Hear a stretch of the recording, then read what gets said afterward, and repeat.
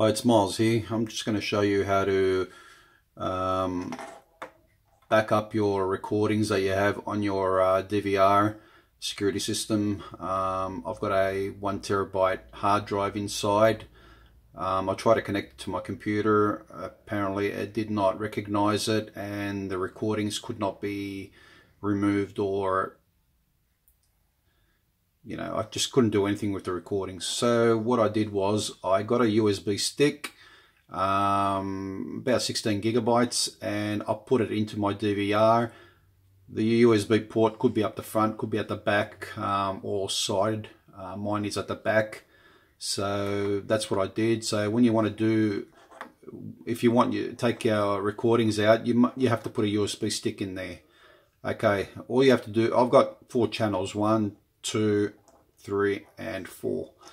Now all you have to do is press your right button on your mouse, go to main menu, go to record, go to backup. Okay, and there's my USB stick. Okay, it should be there. If it's not there, something's wrong. Mine is I think FAT32 format. So that's, yeah. So go to backup. As soon as you open backup, you've got all this, there's my channel 2, that's my channel 2 camera. That's 24 hours. I don't want 24 hours. So what we're going to do is we're going to change that to 7. So that's the 7th of the 10th. And I'll do just half an hour. I don't need more than half an hour. Let's 08, and you press add. Okay, let's press it again. It didn't do anything. There it is. Okay, and there are all my recordings that I want to take out. Okay, not many, it's just, that's all it is. Okay, and all you have to do is just press the start button and it will start.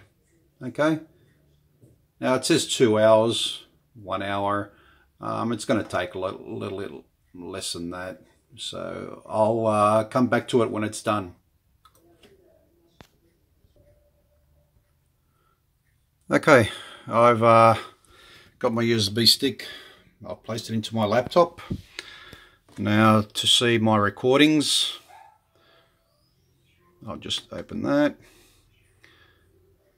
go there, and there you go. All your recordings are there. And that's it.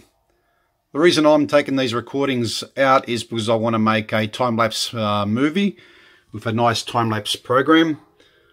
And when the weather is bad here, I get pretty good videos with it, so it's not too bad.